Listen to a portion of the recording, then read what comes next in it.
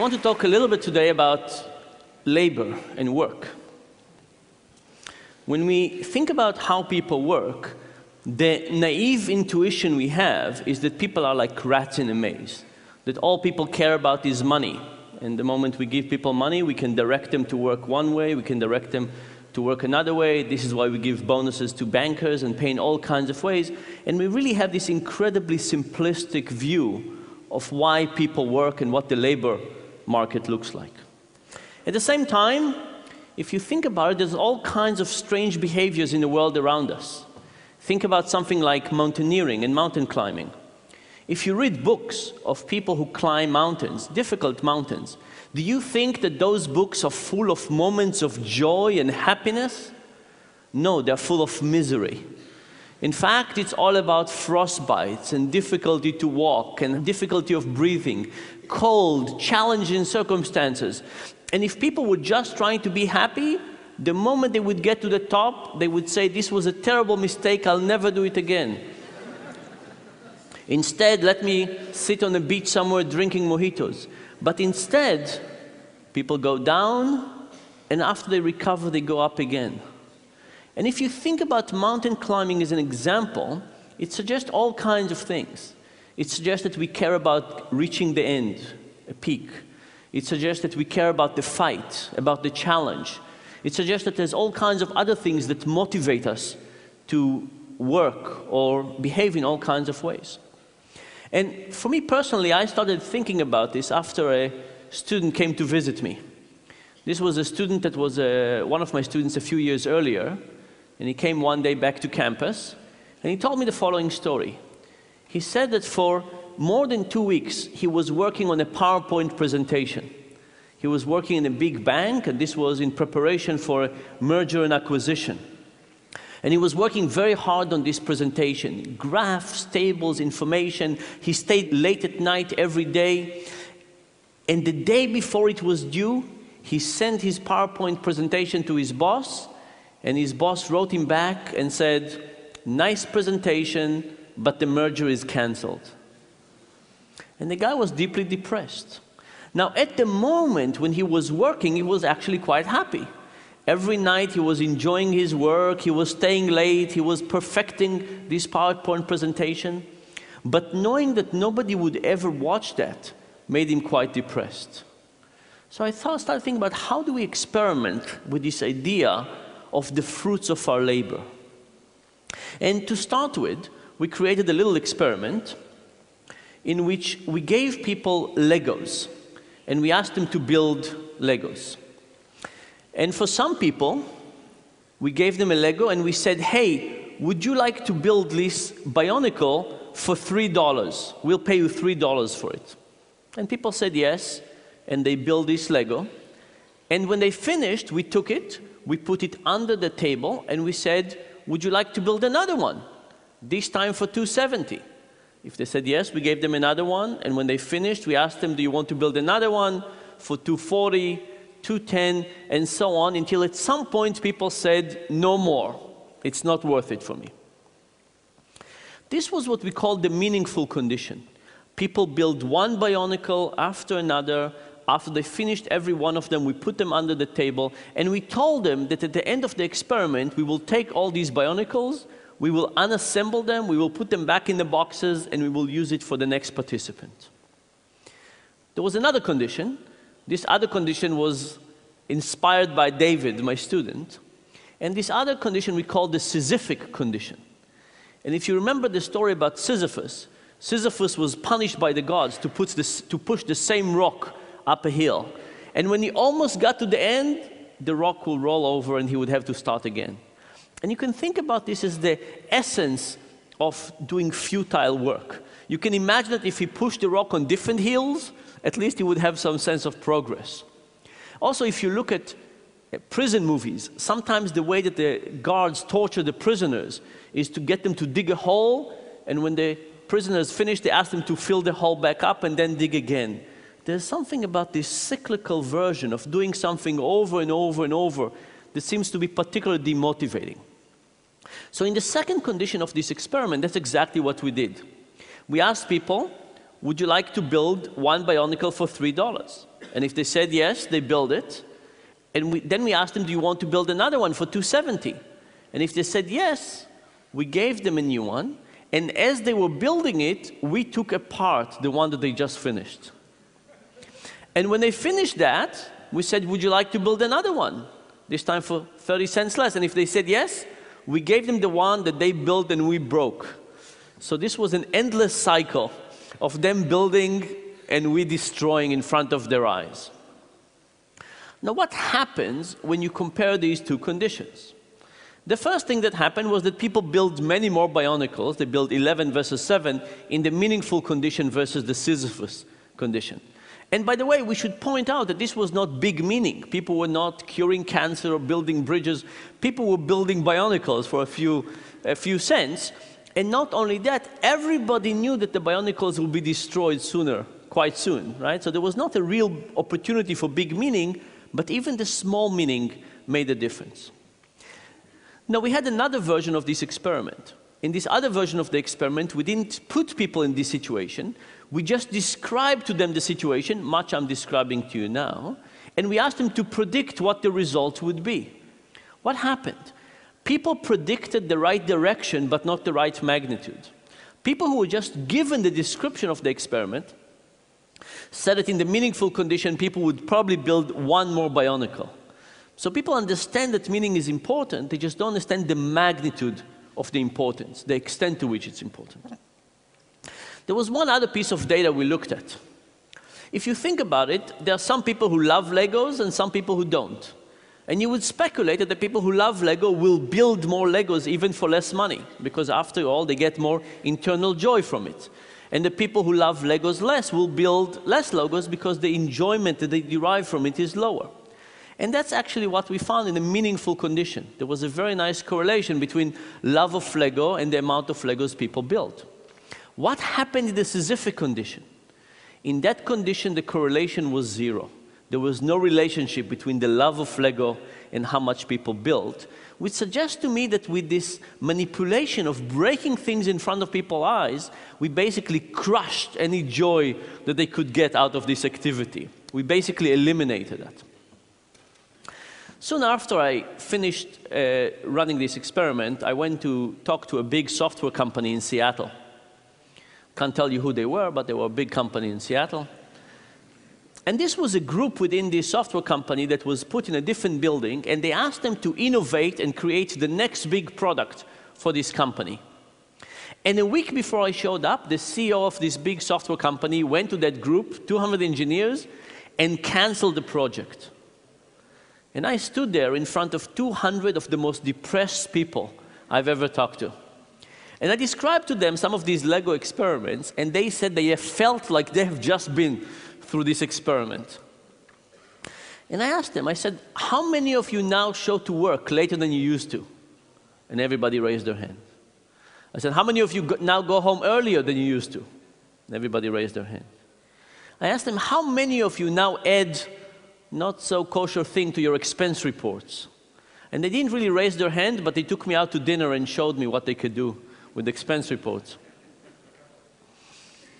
And then I asked them, I said, what could the CEO have done to make you not as depressed? And they came up with all kinds of ideas. They said the CEO could have asked them to present to the whole company about their journey over the last 2 years and why they decided to do. He could have asked them to think about which aspect of their technology could fit with other parts of the organization. He could have asked them to build some prototype, some next generation prototype, and see how they would work. But the thing is that any one of those would require some effort and motivation. And I think the CEO basically did not understand the importance of meaning. If the CEO, just like our participants, thought that the essence of meaning is unimportant, then he would care. And he would tell, well, the moment I directed you in this way, and now I'm starting directing you in this way, everything would be okay. But if you understood how important meaning is, then you would figure out that it's actually important to spend some time, energy, and effort in getting people to care more about what they're doing. The next experiment was slightly different. We took a sheet of paper with random letters, and we asked people to find pairs of letters that were identical next to each other. That was the task. And people did the first sheet, And then we ask them if they want to do the next sheet for a little bit less money, and the next sheet for a little bit less money, and so on and so forth. And we had 3 conditions. In the first condition, people wrote their name on the sheet, found all the pairs of letters, gave it to the experimenter. The experimenter would look at it, scan it from top to bottom, say, uh-huh, and put it on the pile next to them. In the second condition, people did not write their name on it. The experiment looked at it, took the sheet of paper, did not look at it, did not scan it, and simply put it on a pile of pages, right? So you take a piece, you just put it on the side. In the third condition, the experimenter got the sheet of paper and directly put it into a shredder. What happened in those 3 conditions? In this plot, I'm showing you at what pay rate people stopped. So low numbers means that people worked harder. They worked for much longer. In the acknowledged condition, people worked all the way down to 15 cents. At 15 cents per page, they basically stopped this effort. In the shredder condition, it was twice as much, 30 cents per sheet. And this is basically the results we had before. You shred people's effort, output, you get them not to be as happy with what they're doing. But I should point, by the way, that in the shredder condition, people could have cheated. They could have done not so good work because they realized that people were just shredding it. So maybe the first sheet you would do a good work, but then you see nobody is really testing it, so you would do more and more and more.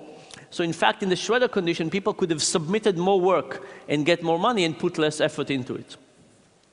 But what about the ignored condition? Would the ignored condition be more like the acknowledge or more like the shredder or somewhere in the middle? It turns out it was almost like the shredder. Now, there's good news and bad news here. The bad news is that ignoring the performance of people is almost as bad as shredding their effort in front of their eyes. Ignoring gets you a whole way out there. The good news is that by simply looking at something that somebody has done, scanning it and say, aha, that seems to be quite sufficient to dramatically improve people's motivations. So the good news is that adding motivation doesn't seem to be so difficult. The bad news is that eliminating motivation seems to be incredibly easy, and if we don't think about it carefully, we might overdo it.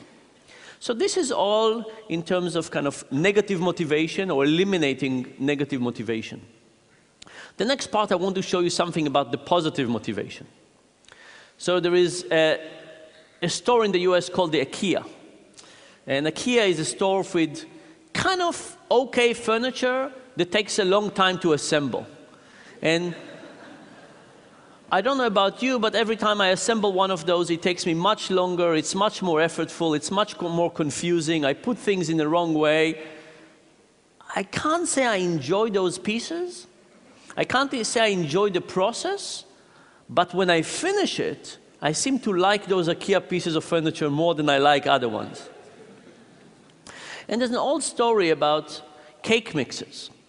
So when they started cake mixers in the 40s, they would take this powder and they would put it in a box and they would ask housewives to basically pour it in, stir some water in it, mix it, put it in the oven, and voila, you had cake. But it turns out they were very unpopular. People did not want them. And they thought about all kinds of reasons for that. Maybe the taste was not good. No, the taste was great. What they figured out was that there was not enough effort involved. It was so easy that nobody could serve cake to their guest and say, here is my cake. No, it was somebody else's cake. It's as if you bought it in the store. It didn't really feel like your own. So what did they do? They took the eggs and the milk out of the powder. Now, you had to break the eggs and add them. You had to measure the milk and add it, mixing it. Now it was your cake. Now everything was fine.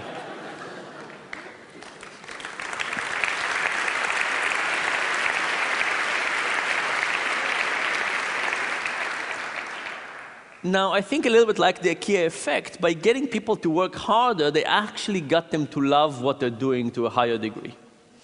So how do we look at this question experimentally?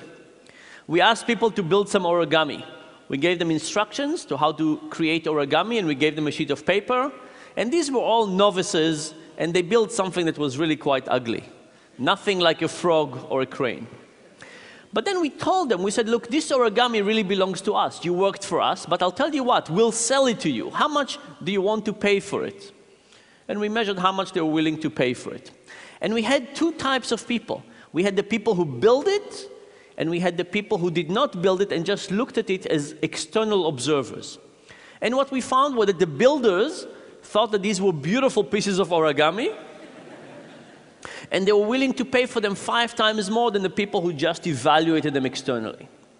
Now, you could say, if you were a builder, do you think that, oh, I love this origami, but I know that nobody else would love it? Or do you think, I love this origami, and everybody else would love it as well? Which one of those two is correct? Turns out the builders not only loved the origami more, they thought that everybody will see the world in their view. They thought everybody else would love it more as well. In the next version, we tried to do the IKEA effect. We tried to make it more difficult. So for some people, we gave the same task. For some people, we made it harder by hiding the instructions. At the top of the sheet, we had little diagrams of how do you fold origami. For some people, we just eliminated that. So now this was tougher. What happened? Well, in an objective way, the origami now was uglier. It was more difficult. Now, when we looked at the easy origami, we saw the same thing. Builder loved it more, evaluators loved it less. When you looked at the hard instructions, the effect was larger. Why?